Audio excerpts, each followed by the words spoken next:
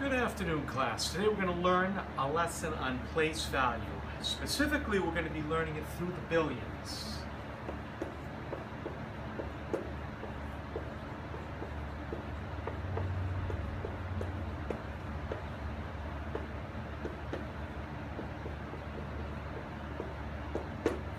Okay, so pretty simple.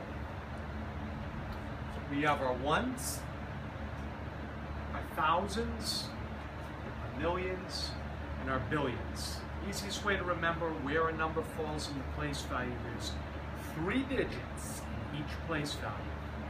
Okay, so you're probably familiar with, in the ones, we have our ones, tens, hundreds. Now, the rest of them are really simple, because in the thousands, the next category would be the 10,000s, and then the 100,000s. In the millions, same thing. We have our 10 millions and our 100 millions, and then finally the billions. We have our 10 billions and our 100 billions. So now we take a number. For example, let's go with the one in the book. We have 4 billion.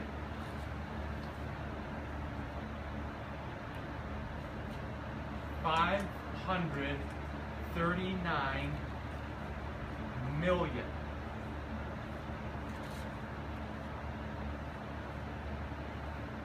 Okay, so how do we know how to say that if we were going to write that in word form? You'd take the number and you'd say the word, whatever place value that falls under, you'd say that word next. So if we're going to write this out in word form, we would write the number 4 billion. Okay, and each of these are separated by a comma, each place value. Okay? So when you write it out in word form, you have to do the same thing. Okay, so we have 4 billion. Then we'd say the next grouping, which is 539.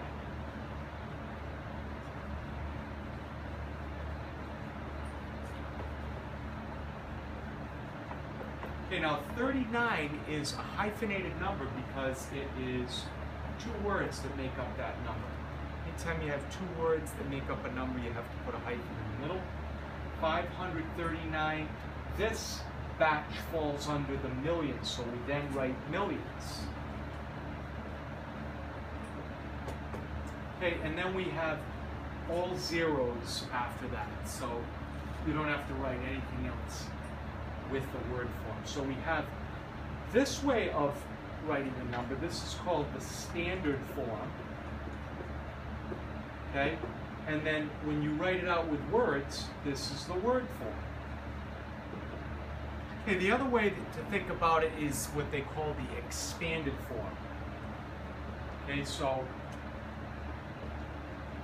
with the expanded form, you have to break each number into its place value. So starting with this one, we have the 4. We would write 4, and it would be in the billions, so everything else is going to be a 0 after that. So it would be 4 billion plus, then the next number is a 5. That is in the millions, so that's 500 millions.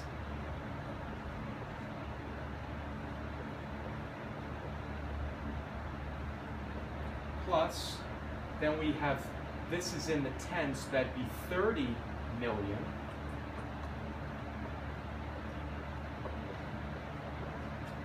And then the last digit that we see, with the exception of the zeros, is in the 9 million. Okay, so we would then add 9 million. Now, if there were any other numbers in these digits, we would also have to write them in the expanded form as well. But for this example, that's it. We have the standard form, which is the way everybody's familiar with writing it, the word form, and finally the expanded form.